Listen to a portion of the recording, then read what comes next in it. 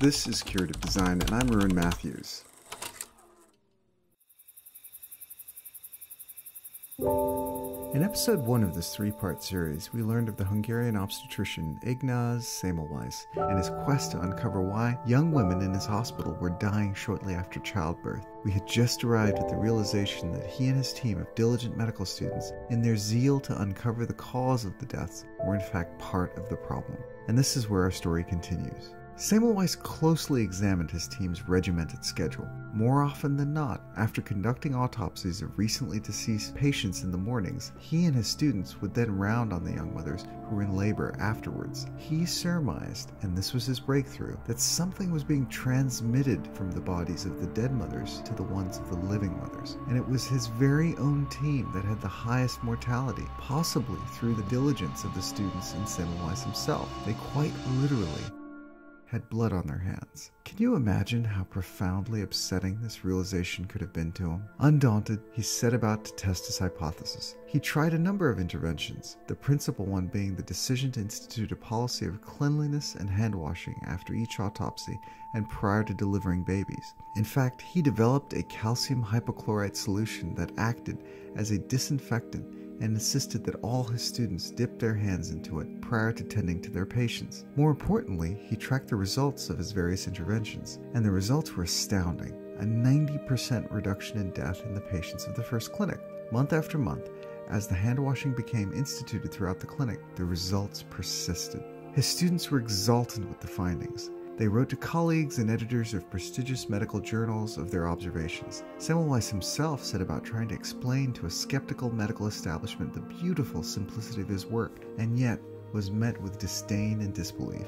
In a time where the prevailing notions of disease had largely to do with the imbalance of 4 main humors flowing throughout the body, coupled with the presence of external miasms from the environment, people were not quite ready to believe in the existence of infectious particles that could be transmitted from one individual to another.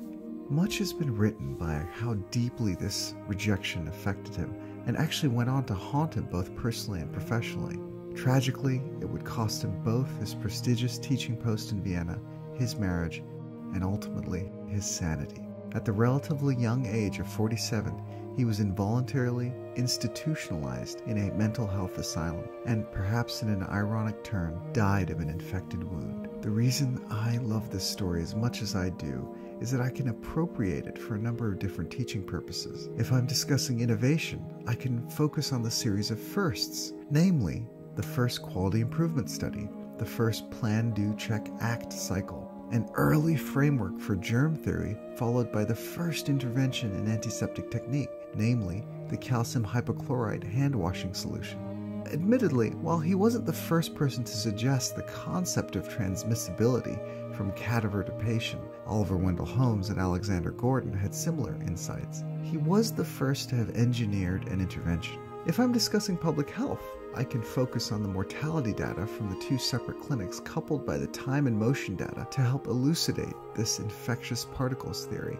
and intervention. This would also include the discipline to study his interventions to see if mortality improved. This was 7 years prior to John Snow, whom many consider the father of modern public health with his work tracking cases of cholera in London. Or let's just say I'm hoping to talk about change management. I simply use Semmelweis' story and compare it to the work of a contemporary of his, a Scottish surgeon by the name of Joseph Lister, who astoundingly was practicing around the same time. Lister was similarly perturbed by the high rates of mortality associated with his craft of surgery, and sought to do something about it. Indeed, it is fair to say that his work was heavily influenced by the discovery of a paper by a certain Hungarian obstetrician from 7 years prior named Ignaz Semmelweis. The difference between the two was that while Semmelweis often took an aggressive and at times antagonistic tone to those who weren't ready to accept his findings, Lister was considered a master of marketing. He was known for his humble self-effacement, humor, and magnanimous nature. I suspect that this, coupled by Louis Pasteur's simultaneous discoveries surrounding germ theory, was what drove humanity towards the tipping point of practicing asepsis via hand washing and drastically reducing the mortality associated with surgery. I also use it as a caution cautionary tale on the importance of being nice. There is ample evidence to suggest that Lister's gentler approach was a key part in forwarding his views. So regardless of how technically brilliant you are, if you're a jerk, your influence will be limited. But there's a much more profound lesson here,